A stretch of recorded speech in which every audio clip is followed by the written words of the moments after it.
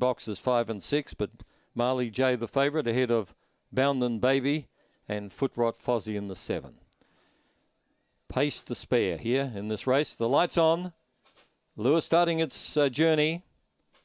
Ready. They're off. D-Gas got away well, beginning fast. Foot Rot Fozzie will get across all of them. Here's Marley J putting in those big strides. She's moved up on the outside of Foot Rot Fozzie and is about to get to the front. In third is Boundin' Baby. They're followed further back by Redevelop as they leave the back. Over on the inside, Long Gully Lisa. And the kick up is well back on the field in the straight. Marley J's too good.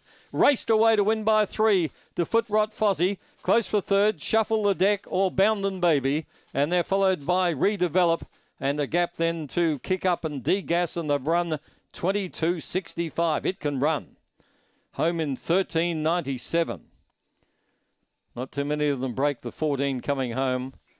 And it was slow out. Marley J. Could it be a star of the future?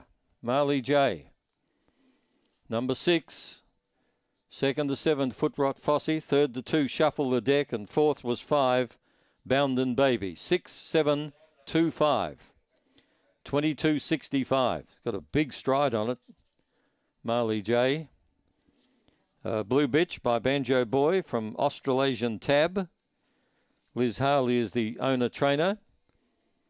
3 lengths by 2 3/4. 3 by 2 3/4.